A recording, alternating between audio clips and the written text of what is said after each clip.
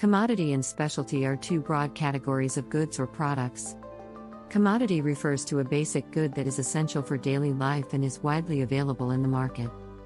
These goods are usually interchangeable, meaning they are not unique and can be easily replaced by similar products from different brands or manufacturers. Examples of commodities include basic food items like wheat, rice, and sugar, as well as primary materials like oil, gold, and copper. On the other hand, specialty goods are unique or rare products that are not easily available in the market.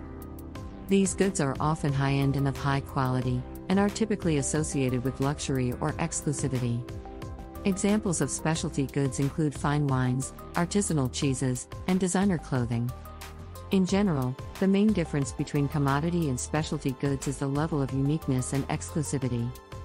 Commodity goods are widely available and interchangeable, whereas specialty goods are unique and often highly sought after.